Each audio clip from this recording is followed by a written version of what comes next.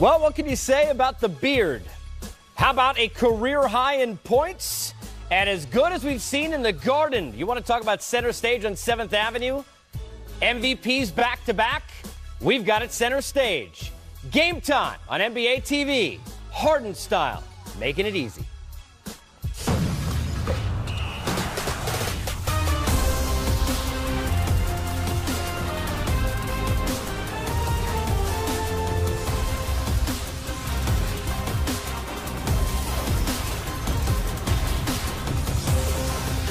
We try and bring you groundbreaking information open every show, so here it is for tonight. James Harden is good at the game of basketball. Welcome on set. It is our Wednesday night show here on Game Time. We are live. Casey Stern, Steve Smith, Ryan Hollins, Smitty, Holly.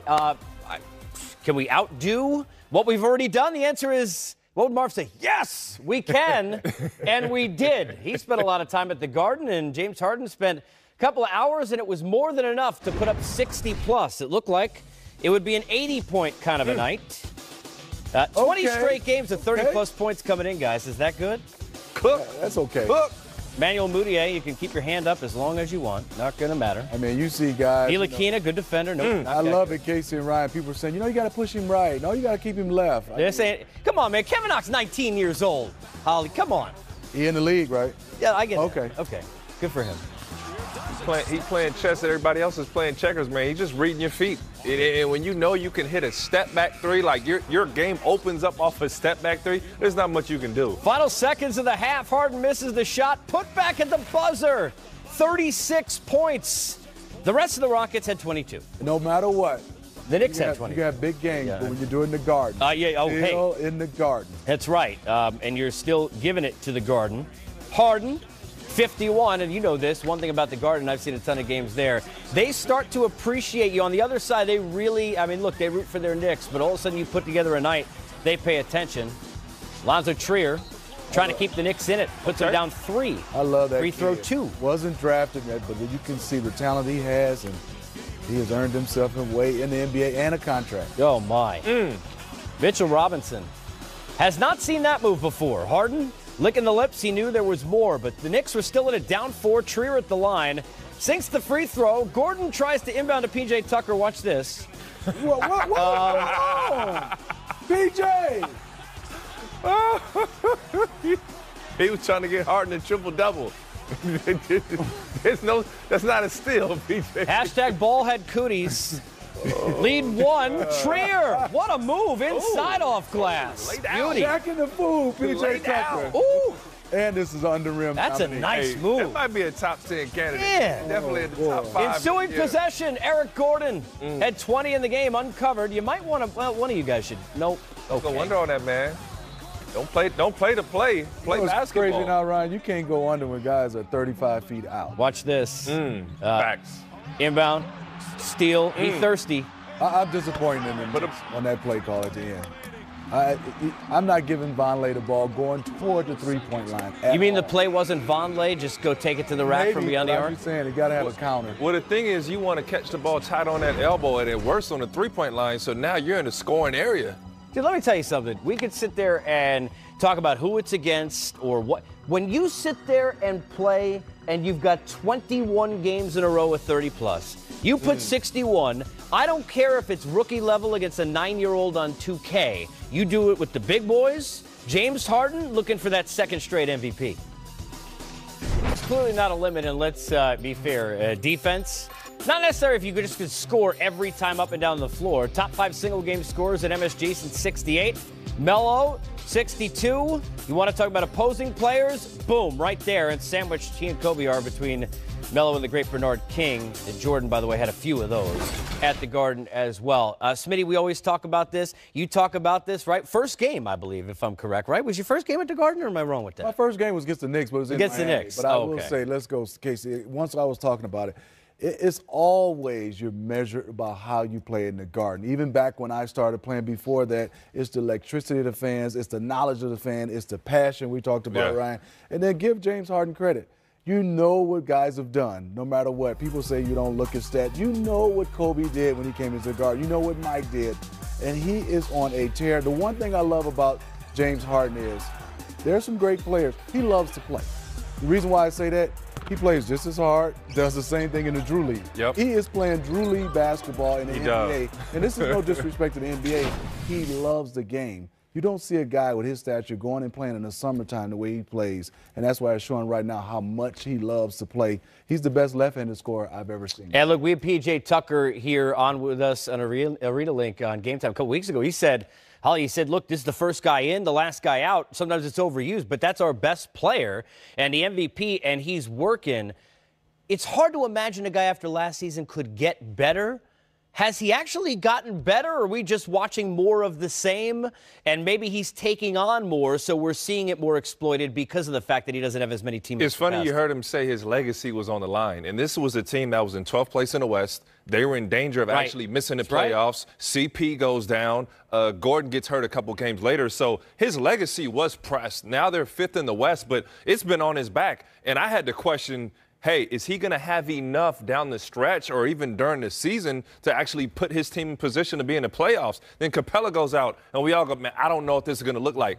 Boom, 62 in the Garden. How many 30 straight plus games? So his legacy was on the line. It was there, and he's responded much more than even anybody could have expected. Casey, I want to say thank you, Ryan. Thank you, Sam Presti, for not keeping because it seems like he's always a good player. It seems like that was the boost. And that was that little jab because he wanted to be in OKC from my understanding. Yeah. He is taking his level. I'm not a third option now to Russell Westbrook and KD. He's taking his level game to another level. So I want to thank Sam Preston and OKC because we're getting a chance to see. With Smitty, too, we talked about this earlier. Defensively, he's a capable guy, and he has defended better. What have you heard James Harden in the post-conference talking about, yeah, we had to defend. When we defended, things happen. He doesn't have that luxury anymore. So you got to give even more respect to a guy who gets a big-time steal at the end of the game after scoring 60 points. Most guys who score 60, they're taking a night off and letting P.J. Tucker and those other guys, but he was right in the fold of things. The other thing is, look, has at times been questioned for whether it's with the talking or how he presents himself, maybe not being a leader, all the postseason stuff, and he's going to need to obviously have that huge postseason where maybe he has that moment where he takes everyone on his back. But isn't leadership giving more effort and showing that in the face of adversity, you're the example? Because I don't know about you guys. I know people at home are. You're watching as these guys drop, him play harder, more effort on defense. Take more time on the court, have to take more shots clearly, but that is leadership, right? It is, and if you're around a guy like that, seeing what he's doing night in, night out, this is a guy who's going through double teams, getting to the line, he's getting bumped. You can't be out of shape being able to play this way because it will catch up to you. This is showing you what he's doing when he's away from us, the television. He is putting in even more work with his body. James Harden scores. You don't do this some games consecutive of 30 points? 21 now. 21, yeah. This is something that's unique. You can score the basketball, but you usually have one of those nights when you're off. And to me, the first thing that goes, Ryan, is your legs. Yep. Look at his free throw percentage. Still high, 22 or 25 tonight. I hope they let him sit down on a chair when he got back into the locker room. Here's more from Harden after this great performance. You know, I wanted to be aggressive tonight like I've been this entire season. And you know, I'm just happy we came away with the win. Like, every game isn't going to be perfect. Some nights we're going to shoot the ball great. Some we aren't. But as a team, we got to be able to fight and consistently have our defense on pace. And tonight there were some ups and downs. But like you said, with the absences with those guys, wins are all that matters. Is it special for you to tie the opponent's record here at Madison Square Garden for scoring? Yeah. This is one of the historical buildings in a sport that we have. Obviously, the fans are one of the best that we have in this league, and so it's pretty cool to come out here and just put on a show for them. At this point in the season, what do you need to work on as a team to move up? We have to get healthy. That's the most important thing. We get healthy, and we'll move forward from there. But obviously, Clint is out a little bit longer, but Chris will be back very soon. And as long as we can get healthy and catch a rhythm, everything else will be great. When you raised your arms after the final dunk, was it over just finally securing the win? Yeah, for sure. We let the game slip away 3 times. And we've seen that we've been allowing that to happen these last few games. And when we have opportunities to close games out, we have to do it. You know, the mental mistakes, we weren't focused, and we give them opportunities, give them hope, at the end of the game. When you were asked yesterday about a Garden moment, will this do? Yeah. You guys just James, you just finished this one. We've got Toronto coming up next. Big time. What do you think about that match? Big time. I mean, every game for us, you know, we're down players, so every game for us is a big time game. Like, we're not going to overlook the Knicks. We're not going to overlook the Toronto Raptors. Obviously, we know there's a difference, but for us, you know, we have to be focused, you know, for every single game and every opponent. Got a lot of landmarks. What about a career high tonight? In the Garden, I'll take it. Does it mean more to? We need to make a run or Yeah. go ahead, it seemed like. I mean, did you have to cut short your rest at all tonight? It's been happening, but, you know, we're limited guys, you know, and so whatever I have to do to try to win games, I'll do it. And Coach knows that. James, when you score 61, and on a night like this when you can get to the line 25 times, how much pride do you take in the fact that you can win games that way as opposed to just hitting outside shots? There's multiple games. There's a lot of ways you can win games. You know, you could be hot one game. You could not be hot. Some games you got to rely on your defense. Some games you got to slow it down a little bit more. But the shots that we love to take in our offense, we'll take them every single game. Obviously, all of them don't go in. So you got to find other ways to win games. And when we needed to get stops, we did that. Can you tell us about Mike D'Antoni's coaching style and what you learned from him? I mean, honestly, playing for Coach, he gives, you know, not only myself, but just the entire team a lot of freedom. Like, he doesn't really yell. He just lets you go out there and play. All you have to do is go out there and do your job. Play extremely hard and play, you know, within your role. And that's all that matters. You know, I know a lot of coaches have, you know, strict rules and, you know, players aren't allowed to do certain things on the court, but he just lets you go out there and play free. And that's the one thing I love about him. He's a, you know, real player's coach. James, I know it's a team game, but it's that Toronto game. What's it like to go up against Kawhi? I mean, it's not even just Kawhi. Toronto has a really, really good team. You know, they're probably one of the deepest teams we have in this league, and so obviously Kawhi is a catalyst. But you know, Kyle Lowry, he's healthy. Siakam is playing very, very well. Serge, I mean, their entire team. You go down the list, and anybody on their team can get it going. So it's going to be a tough challenge for us. Did you tune into the crowd at all? Like, they would cheer you on some plays and then boo you when you go to the line. It was kind of, they couldn't figure out. They can figure out what they wanted to do, but I mean, I appreciate them though, honestly. Like tonight they kept me going and made the game exciting for me. Do you see that everywhere you go? Conflicted fans? No, you don't. You don't. That's why this place is special. I'm just happy, you know. Because they appreciate good basketball. Exactly. And I'm just happy I can give them a 61. Appreciate it, y'all. Thank you. James referencing exactly, we were just talking about what growing up a Knicks fan, you notice it's odd that way because they are so passionate, but even at times, not maybe in the playoffs, when Jordan during all those battles is going on, there is like a respect level that's kind of weird. Like they can't figure out whether or not they love somebody or they hate somebody. But James Harden clearly was doing what he could to utilize that energy. That last play, look, that steal, come on. Smitty, this is the playground, though. Yes. New York Knicks, it's at the plate where, like, your game earns that respect, and that's what you have from the crowd in the Garden. So as a Knicks fan, as a Knicks player, you probably hate it when they're cheering for the other team, but it's a playground type of who has it, who doesn't. You know, you're on the biggest stage of basketball. That's what you get in New York. And then a guy like Harden, like he literally said, this was fueling me. It was fueling me. They kept me going. And then you go for 62 and actually play defense on the other side. That's the Garden. You know, here's the thing, too. We were talking about this, and I think this is important to bring up. Clearly, what James is doing may be another MVP, Smitty. Mm-hmm. It's unbelievable. We're talking about, well, is he the greatest, this, that, whatever. Have we forgotten that the season started, it was, wait, if Chris Paul wasn't hurt last year, the Rockets maybe beat the Warriors. Okay, they lost some defense. We understand that, not discounting it. Where are they now? Because we're seeing him drag everyone in the back and go. When CP3 and Capella get back, and they get towards the playoffs, what kind of Rockets are we looking at now? Well, we're looking at a Rockets team right now should be built for the playoffs. And I think the one thing is you go through what they did last year and they lost. And, yes, it's a big loss when you lose Luke Bahamute and Trevor Ariza.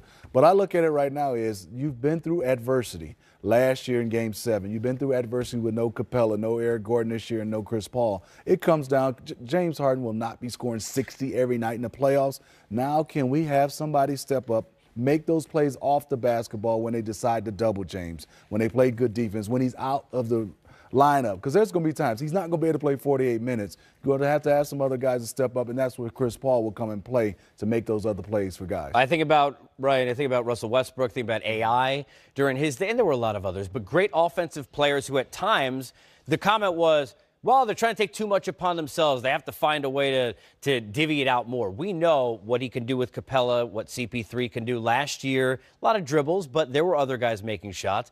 How does this version of Harden now tone it down when these guys come back, considering the fact they're winning games the way he's playing? See, the thing that people don't appreciate about James is that he plays winning basketball. And how? He's willing to go out and get you 20 assists if you sag off all night long, or if you throw a double team or you play a traditional coverage in the pick and roll, he's throwing that thing up to Capella time and time again. What do I mean by traditional coverage? Playing a drop coverage with your big, and now James is baiting you, and you got to pick your poison. He's either shooting a layup or he's throwing it up to Capella. He'll hit that corner skip time and time again. That's why they're playing winning basketball. You see guys like Gary Clark, James Ennis, Gerald Green knocking down corner threes. Now, they are going to get tested even more with Chris Paul out. Obviously, Gordon is back to help. You saw it against the Lakers. The Lakers threw a junk defense out. They said, P.J. Tucker, go get 20. Okay, James Ennis, go get 20 points and see if you guys beat us. And the Lakers were up big. Philadelphia has success with it. And you're going to see teams that actually have the personnel starting to wear James down. And a lot of teams with younger defenders or don't have enough, because you got, Smitty, you know it, you got to have 2 and 3, 3 and 4 defenders to actually guard them. They can't get physical with him. You got a young team like the Knicks, they don't know how to guard him without getting whistled for a foul. But if you're a Philadelphia, as you brought up earlier, we were talking about a Corey Brewer or a guy that's long and rangy you can throw on him. That's going to start to wear down James. But for the regular season, I just don't see it being a problem. You know, for me, is you always had great players. In my era with Michael Jordan. But the one thing you look at is you see their numbers. And the first thing I did when we weren't playing against Michael is go to the other guys. And that's when you start to see the Scottie Pippen with 22 points, 11 rebounds, 4 steals. It's not to 50. It's not to 40. Didn't need it. He didn't need it. But that's where you start to see, wow, this team is built more than just their superstar. And like tonight, Eric Gordon having 20, that's huge. You can get 20 points on a guy who had 38 attempts from the field, 25 attempts on the free throw line, and you can still come up with 20. That's showing you where these other guys are going to be needed to win basketball games and ultimately to win a championship. That's why it's scary watching the duo of George and Westbrook right now, right? Either one could take over the game and the other one could take over the game at the same time. Nobody taking over our game like Ryan Hollins.